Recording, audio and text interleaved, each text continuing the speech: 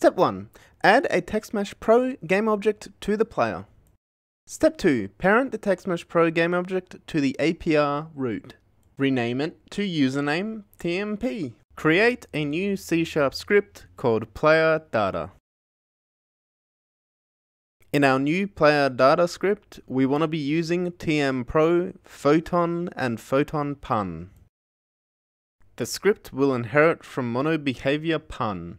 We also want to make this script an observable component and implement the interface required. In our Photon serialized view, we want to check if our player is writing something or if he is reading something. We also want to add a public TextMesh Pro, and we are going to call this username display.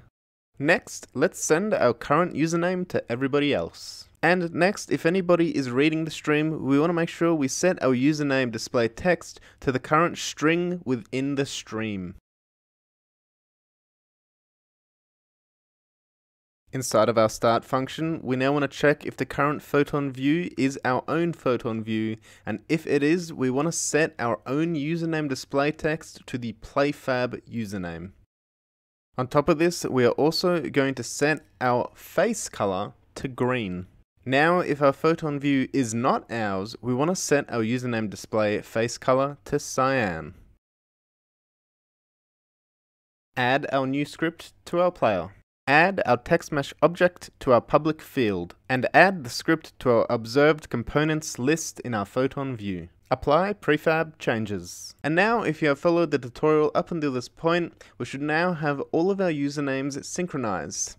If it is the local player, the color will be green, otherwise it will be cyan. Hey all, Lawrence from Express Unity.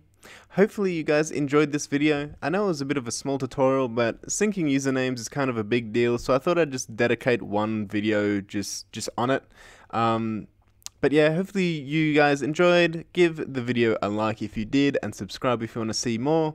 If you need any help, we do have a Discord server.